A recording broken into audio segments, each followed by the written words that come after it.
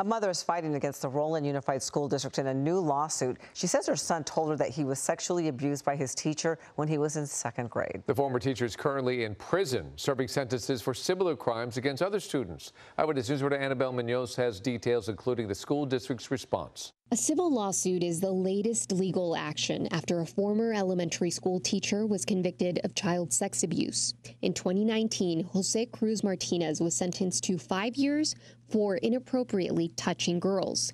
This year, sentenced to 20 years, convicted of child sex abuse.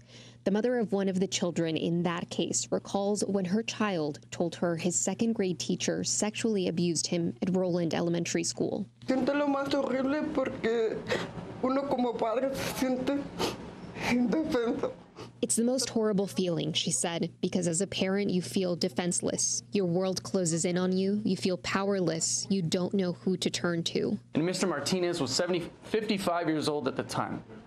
Disgusting, vile behavior. And for that reason, he was given 20 years in the criminal court.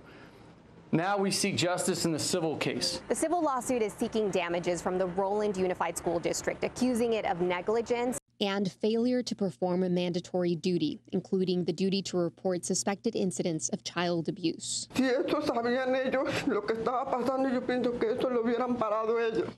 This mother says if they knew, they should have been the ones to stop it.